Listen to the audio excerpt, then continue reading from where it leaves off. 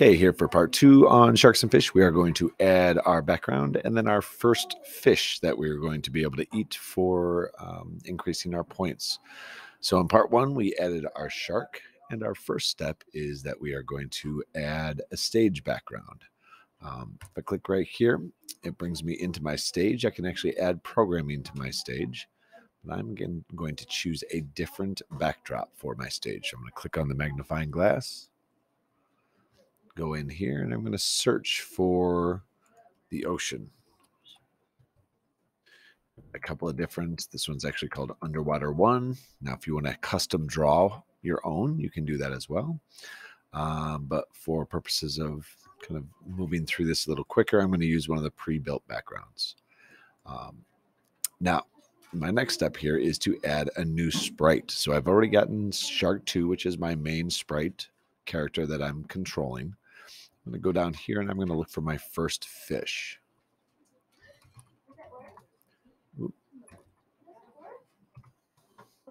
All right. Now, when I look at my fish, I actually have one fish here, but within that fish sprite, there are multiple costumes. So I will eventually be able to change what those particular fish look like.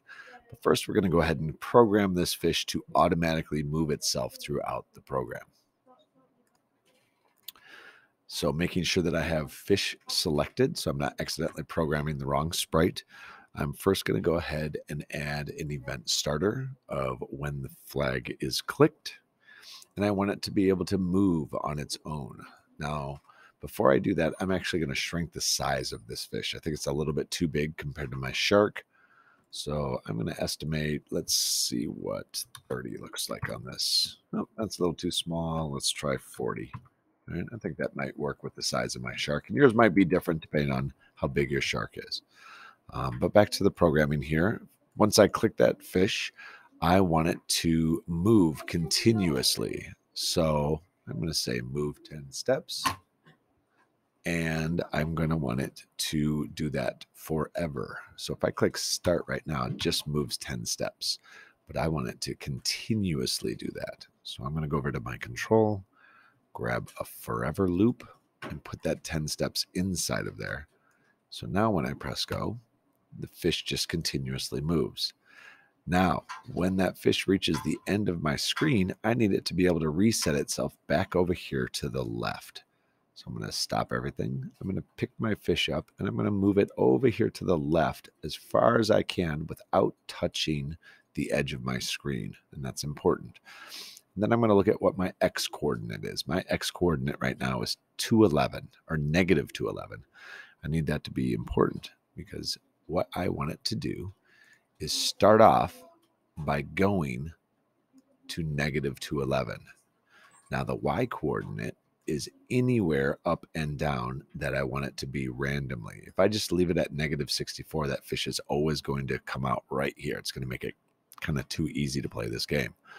So I'm going to go into a random variable, which is right here under operators. And instead of negative 64 or whatever number you have here, I'm going to replace that with pick random. And I'm going to have a range of numbers. So all the way to the top is 155. So I'm going to start there at 155. And then I'm going to move my fish down as far as I want it to possibly be. So I want the lowest my fish can go is right here. So it's just above the sand. That's negative 70. Now you can make yours different. Just to make your screen a little bit different. So what that's going to do is every time I press start, I'm just pressing the start, my fish is going to start out at a different spot because it's randomly choosing a different Y coordinate. Now it's still over here on the right side, just kind of ending on the right side of the screen. So I'm going to put in what's called a sensing variable. So within my sensing, I'm going to go to and grab a touching, and I'm going to go into my controls and get an if statement. So what I can do is say if touching the edge, this is what I want it to do. So I'm going to put that inside the forever so that it is forever moving 10 steps and then checking to see, is it touching the edge? If it is, then I want it to do something. And essentially what I want it to do is this exact same script up here at the top. Go to X negative 211 and then pick a Y randomly between 155 to 70. So I can either go to my operators and my motion and grab those, or I can right click on this, duplicate it, put it inside of there and reconnect it. And if you miss that, I could also just retype it. So I'm going to press stop, put it up here so I can see what my code looks like. Now I'm going to press play, and my fish is going to now randomly go to negative 211 and somewhere random 155 to negative 70. That's a Y coordinate, which is up and down. So now I have my first fish, and in the next step, I'm going to start duplicating this so I have more than one fish, and then I can start adding scoring and timing. Now, one final thing at the very end of this, you might see a weird glitch where your fish does something like this. Change the variable in here. And my fish, let's say I change it to that. I'm just trying to make it do this. There we go. So this is the fish glitch where it just kind of looks like it's going crazy. And what it's doing is it is stuck inside of this loop, which is if touching edge, go to some number. And essentially what it's doing, and I purposely broke this, is it's going to negative 230, which is making it touch the edge. Remember, it says an edge. It doesn't matter which edge.